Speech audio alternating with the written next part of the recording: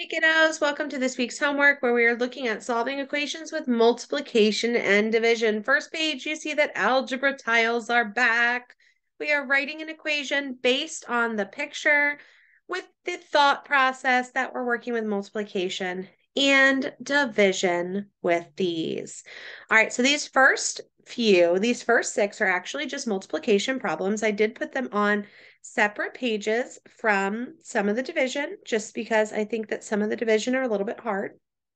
So how many x's do we have? We have 3 x's. And what does that equal? That equals 9. Our equation would be 3x equals 9. Over here, I have 2x, and that's equal to 10. Down here, I have 4x, and that's equal to 40. Here I have 5x, and that's equal to 20. I have 2x, and that's equal to 22. And the last one on this page, 3x is equal to 15. Any questions with these sweet faces, please bring them with you to class. All right, Nuggets, here comes some of the division. Now, as a reminder, when we see a problem set up like these two, they could go either way. If we have the total amount above, it's going to be a multiplication problem. If we have a variable, it's going to be a division problem. So I think some of you got those a little flip-flop last time. So just as a reminder, if the number is on top, it's multiplication. If the variable is on top, it's division. So we're going to multiply 4a, and when we multiply those 4a's together, we get 24. I have 2 5 times. So if I take b and I divide it by 5, my answer is 2. Down here, variable on top, again, division. If I take d and divide it by 7, it's going to equal 3. Now I can flip-flop these. So up here, I did b divided by 5 is 2. Here I did d divided by 7 is 3. I can flip-flop it though. I can say also that d divided by 3 equals 7. They would both be correct, okay? Up here, we're starting with the number on top. So multiplication, 2 c's multiplied together give me 36. Down here, I have 6 e's multiplied together give me 60. Variable on top, division. F divided by 4 equals 3, or F divided by 3 equals 4. Either of those would be correct representations for this. Any questions on your algebra tiles? Bring them with you to class. Now the good stuff, time to solve. As a reminder, sticky numbers, which is what we call these. Sticky numbers need to be divided. So let's do it. I'm going to divide both sides by 2. When I say both sides, I mean of the equal sign. 2 divided by 2 is 1, which leaves the 1g by itself. 20 divided by 2 is 10. If I put in 10, 2 times 10 is 20. It checks out. Fractions mean divide. Opposite is multiply. I'm going to multiply both sides. 4 times 1/4 equals 1. It leaves the h, the 1h by itself. 9 times 4 is 36. 36 divided by 4 equals 9. It checks out. Sticky numbers, I divide. K is equal to 8. Fractions mean division. I multiply. J is equal to 8.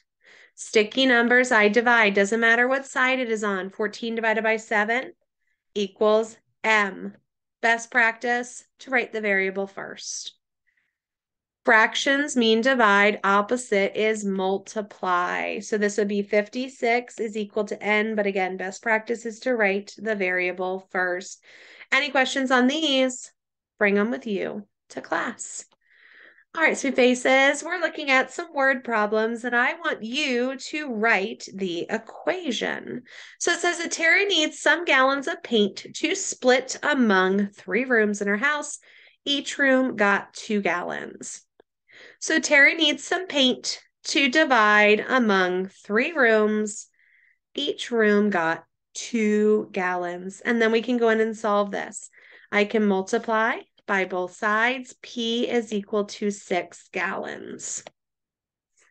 Over here, Lindsay went to the store to get 6 packs of gum. She now has 30 pieces.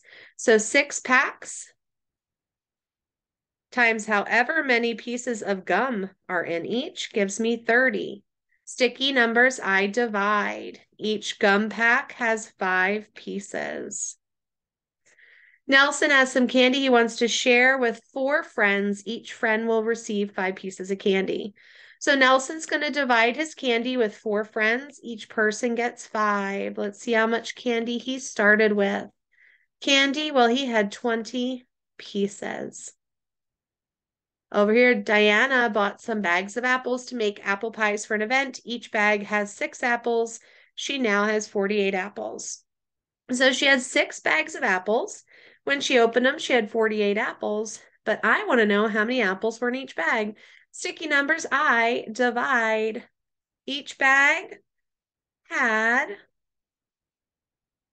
8 apples. Hunter has some pencils. He wants to divide evenly among his 6 friends. Each friend got 4 pencils. So he takes his pencils, he divides them amongst his 6 friends. Everybody gets 4, but how many did he start with? Pencils? Well, he had 24. Last one, Julie and 3 friends each ate some pizza slices. Together, they ate 16. So Julie and 3 friends, that's 4 people. They ate some pizza. When they were done, 16 pieces were gone. Sticky numbers, I divide. They each ate 4 slices. Any questions on this, Nuggets? Bring them with you to class. Last page again, write the equation and solve. Kennedy's local high school has 9 daily buses to pick up students. If they bring 270 students altogether, how many students are on each bus? So those 9 buses, well, they pick up some students, and altogether, they have to transfer 270. But how many students are on each bus? Sticky numbers, I divide. Every bus has 30 students. Lewis is going to the water park on Saturday for his birthday. He packed 200 popsicles. If he wants each person to have 5 popsicles, how many people can there be at his party? So 5 popsicles to every person. He has 200 to share. Divide by 5. Each person gets 40 popsicles. They better be small. Ashlyn has a yearly cell phone bill. If each month it is $50, how much is the total bill? So it is yearly. How many months are in a year? There's 12. So her cell phone bill divided by 12 months equals $50. I want to know what her total bill is. So I'm going to multiply both by 12. Ashlyn's yearly cell phone bill is $600. Gibson has 4 boxes, and he has counted that there are 32 chocolate bars. How many chocolate bars are in each box? So those 4 boxes have candy. Altogether, 32 bars. Each box has 8 bars of chocolate. Tyree has some fencing. How much fencing does he have if he used 55 fence posts 8 feet apart? So he used some fencing. Once he put it up, he used 55 posts, and they were 8 feet apart. I want to know how much fencing he has altogether. I'm going to multiply both sides by 55. He ends up with 440 feet of fencing. Last one, Ryan needs 84 grams of sugar to bake a dozen cookies. How much sugar is used in each cookie? Well, how many cookies are in a dozen? There's 12. So 12 cookies need 84 grams of sugar. That means that each cookie gets 7 grams of sugar. Any questions on these sweet faces? Please bring them with you to class.